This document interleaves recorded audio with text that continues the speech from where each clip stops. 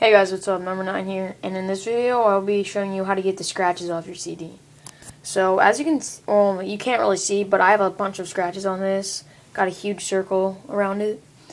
And so last night I wanted to play, and it said it was unreadable. So what I did was I put deodorant on it, on the scratches. So what you want to do is you want to put the deodorant on it. I already did this. And I'll be back. Or now you want to go to the bathroom and rub it off or get a cloth and clean it off. So I'll be back when I'm in there.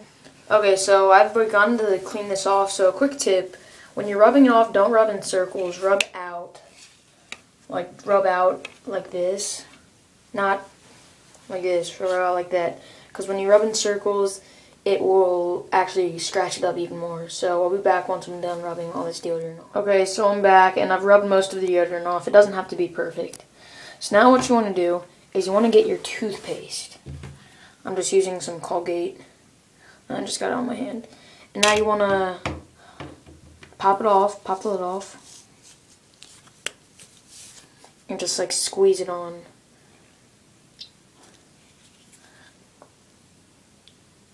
And squeeze it all over. Okay. And then what you want to do is you want to just begin like rubbing out like this.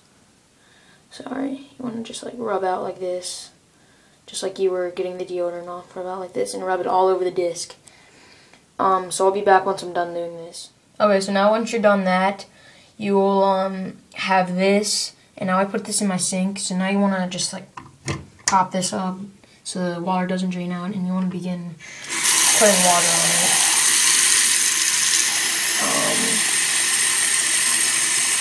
Just wait like a couple minutes till it's filled up. Enough so you can put your hands in it, in the water. And now what you want to do is you want to begin just like rubbing all of the toothpaste off. It's really hard to see, but just rub all the toothpaste off, and I'll be back once I'm done doing that. Okay, so now I've rubbed all the toothpaste off, and you should have something like this. Now what you want to do is you want to dry it off like a lot. Make sure there's no water on it. Maybe in the center you can have a little bit of drops, like a little bit, but that's it. You don't want to put this thing wet in your Xbox and then you're done. Your Xbox is done too. So just dry it off, and now I'll be back. I'll be back when I'm done doing that. Okay, so I'm back and I've dried it off completely. Now you may still see scratches, but what this toothpaste basically did in the deodorant, it basically filled in the scratches, so the Xbox won't be able to read the scratches as well, and it'll be able to read the game better. So this may be a little weird to you, but trust me, it should work.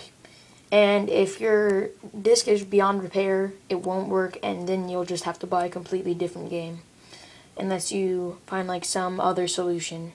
So just put the disc. So just put the disc in the Xbox, and it should work. Thanks for watching, guys. See ya.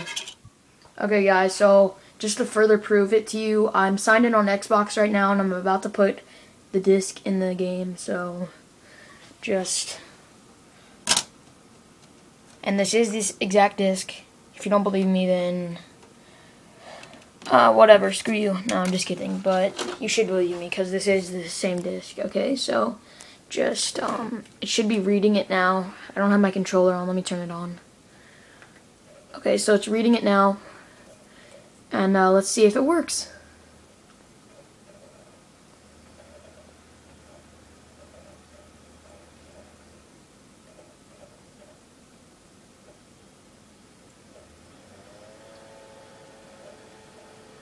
See, there you go. Call of Duty World at War. It's working now.